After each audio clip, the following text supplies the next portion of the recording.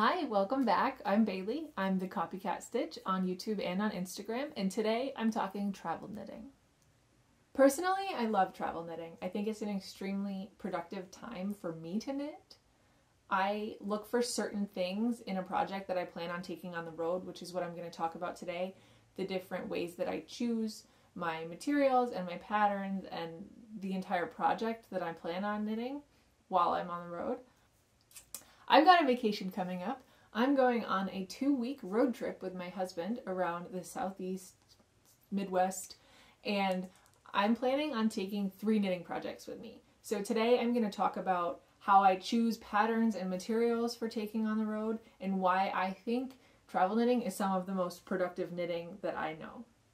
I'm able to knit in a vehicle if I take Dramamine first, so I'm in the habit of taking that every time I'm going to be in the car for more than an hour or so because I like to get some knitting done in the car.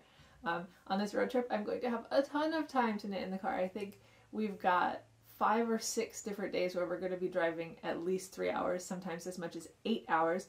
So I'm bringing 3 whips with me. My most recent travel whip is actually this sweater. I love this sweater so much. I only just finished it not too long ago and I've been wearing it all the time, but I did initially cast it on to take with me when I was going to be away for work for a whole week. So I think this sweater is a really good example of the things that I look for in a travel knitting project. First of all, I think it's got to be knitting. Personally, I get really car sick, motion sick. I absolutely cannot look at what I'm doing while I'm doing it, and I can't crochet without looking, so that means I need a knitting project and I need a simple knitting pattern.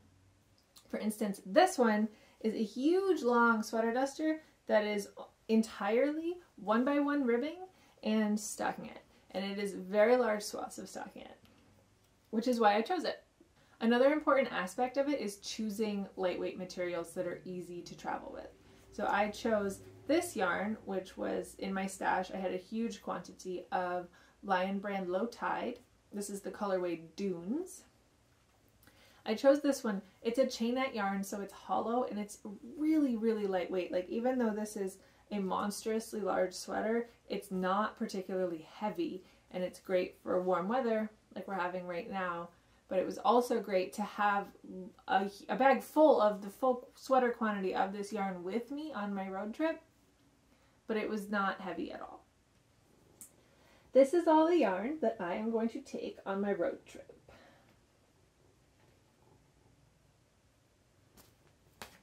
Not too heavy. As far as tools when I'm taking on the road, even though I have a lot of great knitting tools that I genuinely love, like my nice wooden interchangeable needles and all of my favorite stitch markers and stuff, those aren't the ones I take with me. I'm cautious to only take the ones with me that I genuinely wouldn't be broken if I lost it. So even though having special tools and notions adds so much to a knitting project, for me it's not worth it to take it on the road and risk losing that special item just to have it with me for this one whip. So I take extras I have, definitely not my fancy interchangeable needles, not my favorite polymer stitch markers. I'm just going to take still pretty but less beloved tools with me. So when I'm choosing a pattern, I'm choosing one with a very simple repeat. It doesn't have to be a sea of stockinette like this one was, but it helps if it's a very simple stitch repeat over a large piece of fabric that you don't have to refer to the pattern very often. Like I said, I get car sick, and having to look at my phone or at a piece of paper to double check the pattern a lot is much more likely to make me unwell than knitting is. So I like to have one that I can basically memorize and not have to check the pattern too often for reference. Last year, when I was flying down to Florida for vacation, I chose to make the leaf sweater by the Knit Stitch. And I never actually finished it. It's still in my UFO pile, which is something that I'm getting to this summer.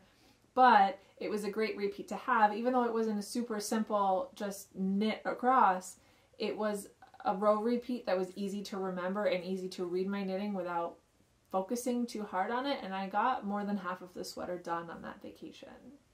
For that reason, one of my projects that I have chosen to take on this road trip is the Primavera sweater by the Knit Stitch. I've been sitting on this pattern for a while and I'm really excited to use it. I'm not going to be using real mohair, but I do have a lot of FOMO from Lion Brand.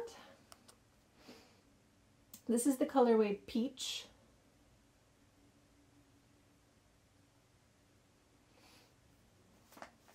And the pattern calls for yarn to be held triple. FOMO is a little thicker because it's not real mohair. The base of the yarn is a little thicker, I think, than real mohair is.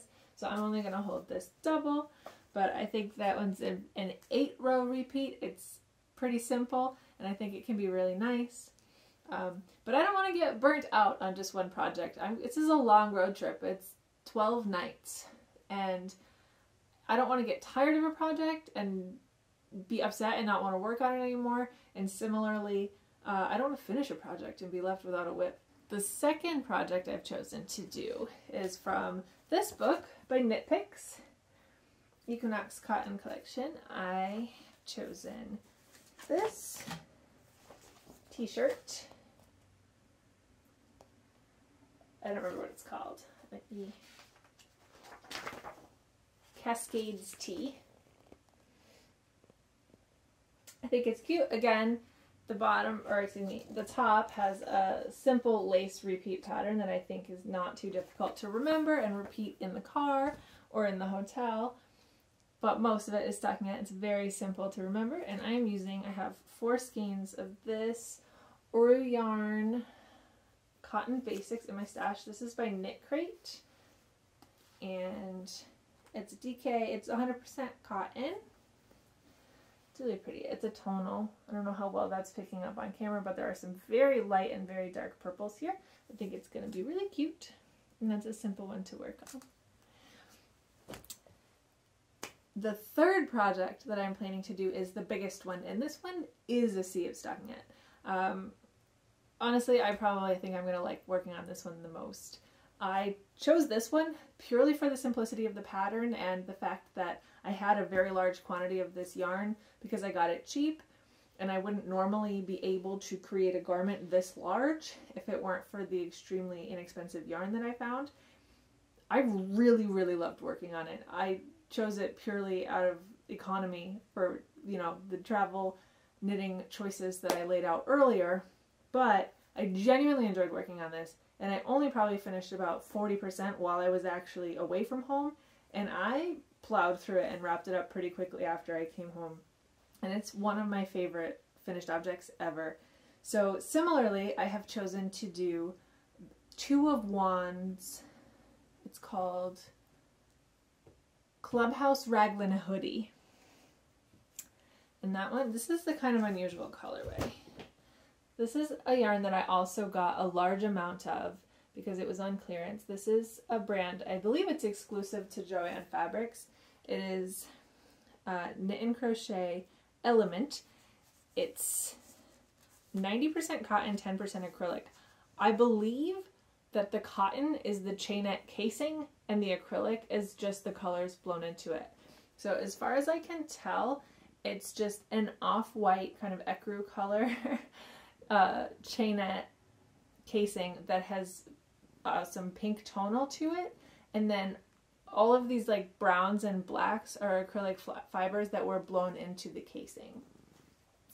So it's kind of unusual, but I have a very big quantity of it, and I think it's very soft. I think it would make a nice hoodie. And again, this is another garment that takes a lot of yarn. You want to make a hoodie quite oversized, and I'm not sure that I would be able to do it in a nicer yarn. So I'm going to take the opportunity while I'm away, and I can definitely do a huge quantity of stockinette stitch to use this and try to kind of replicate the joy that I found when I was making this sweater.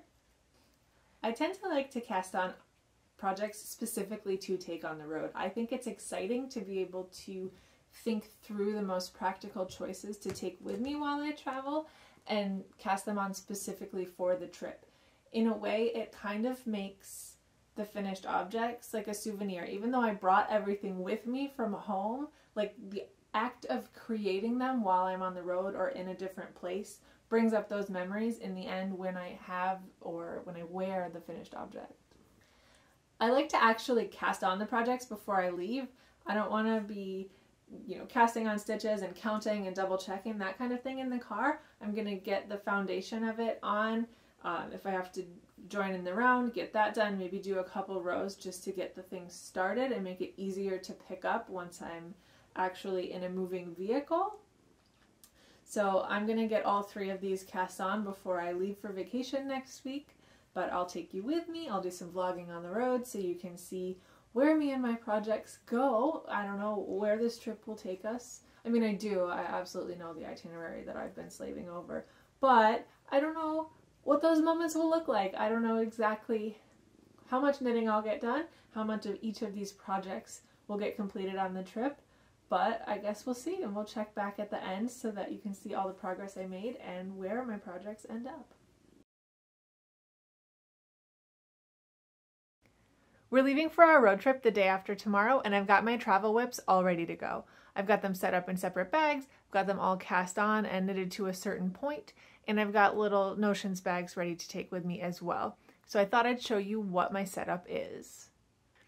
So here is all the knitting I'm bringing with me. I've got my Notions bags over here, and I've got all 3 of my whips. So let's dig into it.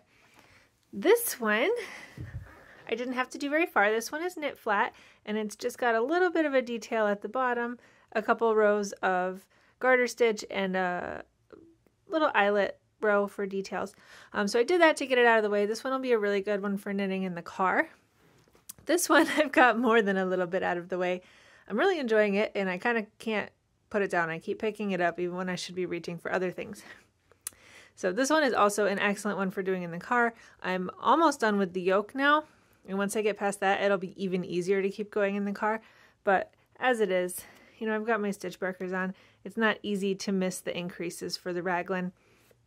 I'm probably going to work on this one the most because I'm enjoying it the most right now.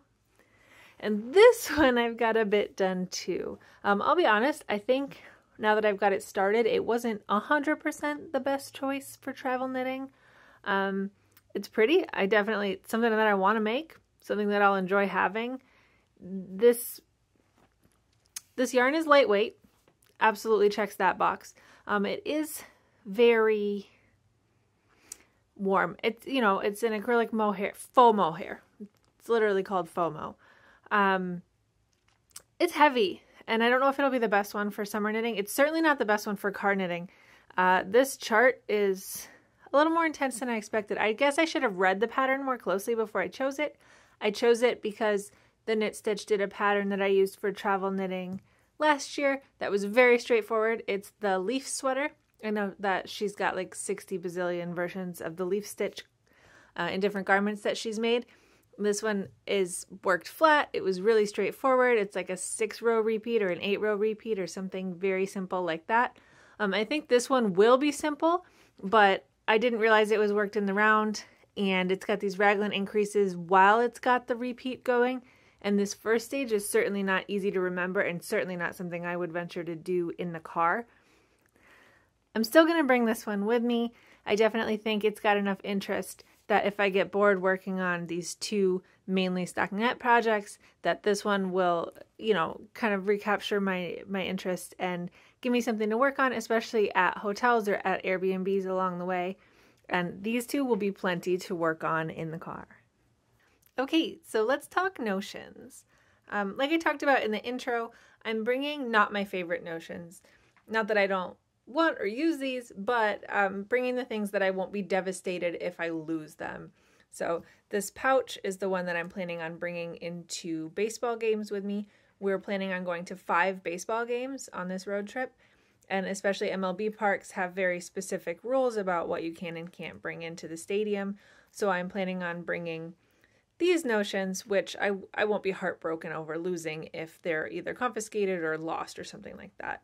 I'm just bringing a couple plastic darning needles. I am going to bring 1 or 2 of my regular metal darning needles, but I'm not going to bring my whole tin that I normally use because I don't want to lose the whole thing. That would be awful.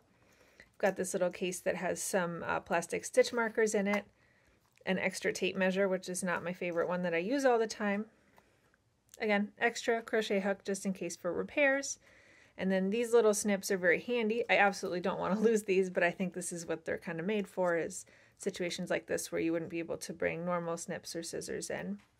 So, and then here, this is a bag I like a little more. I'm not planning on bringing this into ballparks or anywhere where I might lose it. It's going to stay in the car or in the hotel with our stuff because it's a really cute little handmade pouch. I'm bringing a digital row counter, probably to use most in the car. A little stitch holder thing for you to try on your knits while you're working on them, just in case. Again, not something I'm sure I'll need, but it's something that I think I'll regret not bringing if I have a need for it while I'm away. And then my knit picks, interchangeable short tip needles, because I am making 3 garments with sleeves, so it's likely that I'll need shorter needles while I'm on the road, and I don't know that the ones that I've chosen are good for Magic Loop, so I just want to have the option while I'm out there.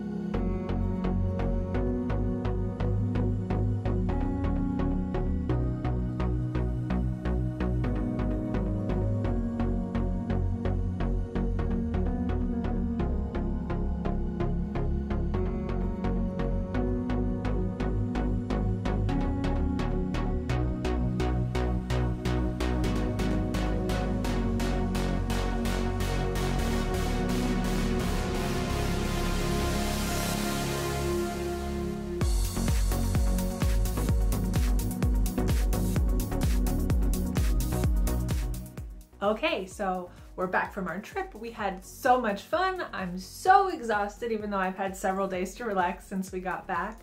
But I want to talk about all the knitting that I got done and all the stuff that I learned. So probably pretty predictably, I never once picked up the Primavera sweater the entire vacation. It's in this bag. It's in the exact same state that I showed you before I left. I think I got a little bit thrown by the construction of it and knowing that I would need to kind of read the chart. It's not as easy of a pattern repeat to remember as the leaf sweater from the same maker. Now, I brought 3 projects in the first place because I wanted to bring way too much. I didn't want to find myself without a project on the road, and I chose these based on what I thought was a reasonable assessment of what the patterns were and what I could expect of myself on the vacation, and this one didn't meet that. And that's something else I learned from another one of the patterns, is that a tip I would add for before you travel is definitely thoroughly read through the patterns to understand what you need to do before you go. Because even though I had a pretty easy time with the other one, the t-shirt that I was working on, I thought I understood how the construction worked, and I didn't. And I came to that part when we were in the car, and I kind of gave myself a headache going back and forth between the pattern and looking at my work and sometimes frogging and getting it back to where I needed to be to correct it. So I think if I had read the pattern more fully in the first place and actually understood the construction, then I wouldn't have had that issue on the road, and I wouldn't have been surprised and confused and had to read so much while I was in a moving vehicle. That said, I actually got really far on it. The thing about the construction that I didn't understand, for some reason I thought it was knit in 2 panels, front and back, and then you seam them and add sleeves. You don't. It is knit in 1 panel, which is kind of a cool construction. You use scrap yarn to hold the stitches in the middle to come back at the end and do a neck roll. So you can see this contrast yarn. This is actually the yarn from my Clubhouse Raglan hoodie. You can kind of see it on the back too. It's just one little blip of stitches there at the end. Once I've got this panel all done, I can take that out, add the neckline, which is a neat construction. But also, that means I was lugging this huge piece of fabric around to the last couple of games because this was the piece that I chose to bring with me to baseball games on the road. This was the most portable one I had, and definitely just stockinette for most of it, except for this bit in the middle with the lace, which I did end up having to start at a baseball game, but wasn't so bad. I didn't make any mistakes or anything, even with the beer. And then I finished it up in the car the next day so I could get back to stockinette for the rest of the trip. It's coming along great. I really love it. It's super easy to work with. The fabric is really nice and soft, and it's a nice cotton t-shirt. I'll be glad to have it when it's done, but this was a little cumbersome to take into ballparks with me in the end. And this one was pretty straightforward. I worked on it a lot. I think I ended up only working on this either at baseball games or on transit on the way to and from baseball games. So a good portion of it was like on the train in between cities, but I only worked on it on game days and I only took it with me when we were going to a game. So that's a lot of baseball. That was 5 games worth. Actually, it's, well, okay, so it's 4 games worth. The Baltimore Orioles don't allow you to bring any bags into the stadium at all. Every other game that we went to allows you to bring a small tote bag. I have that standard clear tote bag that I bought from our local baseball team, the Syracuse Mets, that most baseball clubs sell because it's easier for their security to handle it. They recognize them, it's easy for them to see into the bag, and you always get through security a lot easier if you have one, which is why I bought it in the first place, because I do bring my knitting to our local baseball games. The Orioles do not allow any tote bags, even clear ones. So even though I worked on this on the train to and from Baltimore that day, I didn't work on it in the stadium. It sat in a paid locker outside waiting for us to be done. This one kind of ended up being my baby. I knew before I left because, as you saw, I cast on all of my projects a couple days ahead of time, so I had a good foundation to just get going once we left. And I already kind of couldn't put this one down before we left. I kept kind of picking at it in the evenings before, the last couple days before we hit the road. I worked on it all the time. If you follow my stories, you will have seen previews of it because I kind of tried it on in Columbus, and I love it. So it actually ended up kind of being stripy, which I didn't anticipate. These balls of yarn, to me, look variegated, but they are not. They are striping. Here, I can show you one. So this is what they look like. It's a cotton chainette casing, and it's got brown, black, and pink acrylic fibers blown into it to add the color. But the colors, even though they are speckly, are overall self-striping. They're very long stripes. Actually, each ball of yarn has one long stripe of brown, one long stripe of black, and one long stripe of pink. So I found myself trying to kind of choose the balls that look like they start at around where I left off on the last one, but all the stripes are not even. It doesn't matter. It's a hoodie. It's very casual. I think it's close enough. You can see some of the pink stripes are closer together than others, but it's so comfy. I'm so excited already. It's very fluffy. This one's going to take a while longer. I'm almost done with the ribbing on the end. I think I have a couple more rows. I wanted to leave it though. This is exactly where it was when I left off. Oops, I'm dropping stitches here. This is exactly where it was in the car when I got home. I knit on this the whole way home, and then I stopped. And I haven't picked it up since we got home a few days ago because I wanted to show you exactly how far I got on vacation. So if you remember, I definitely hadn't split for sleeves yet. I think I ended up splitting for sleeves on our first day on the road in the car. And that was another thing that I forgot that I wanted to mention. Something that I left off my list of things to pack is stitch holders. I have a bunch of the little kind of like giant safety pin shaped stitch holders. I didn't remember to bring any of them. I luckily did bring my interchangeable needles that I showed you, the short tip needles, and I had several of the extra cables, and I had just enough. I had 4 of these little caps that go on the end, so both of my sleeves are just being held on interchangeable needle cables.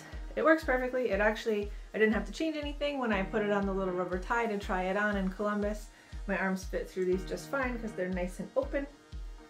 Really enjoying this one. I can't wait to keep working on it. I'm glad that I'm getting this filming done because I've been holding off to show you but I really want to keep going. I got the sleeves and I got the hood and whatever's going on with the neck here, but I think I'm really going to enjoy wearing this one, so I'm excited to keep going.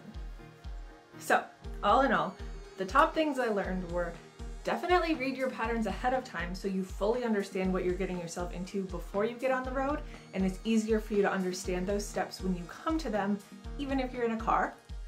2, when you read through those patterns, think carefully about which tools you'll specifically need for that pattern, like stitch holders or progress keepers or stitch markers.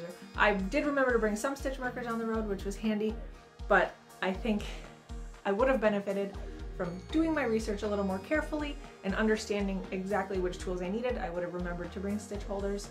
You know, it would have made my process a lot more smoother overall.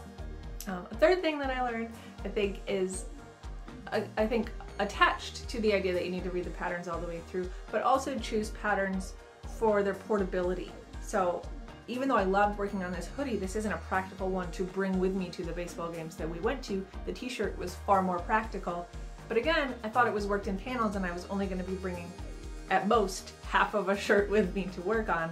Ultimately, I was bringing a very large panel that was kind of awkward to work on at a ball game because I had a very large puddle of fabric in my lap every time I worked, and it's hard to turn that amount over and over again. And I think the fourth thing that I learned that maybe I already knew, but I reinforced on this trip, was to just be flexible about it. I'm not mad at myself for not touching that Primavera sweater. I'm glad I had a backup, but I didn't feel like working on it that whole trip, and I felt like enjoying myself and letting my knits kind of enhance my vacation and not overshadow it. I'm glad that I loved working on the hoodie, I loved working on the t-shirt, and I had a backup if I needed it, but I never needed it, so it was great. So I hope some of my tips and my experiences here help you plan your future travel knitting. Tag me on Instagram if you're doing any travel knitting. I'd love to see it, and I hope you enjoyed my progress along the way, seeing my road trip. Check out episode 2 of my podcast if you want to see all of the things that I bought at the 6 local yarn stores that I stopped at along the way. And if you want to see the summary of my entire trip, you can check out the highlight of my stories that I left on my profile on my Instagram page. Thanks, and I'll see you next time.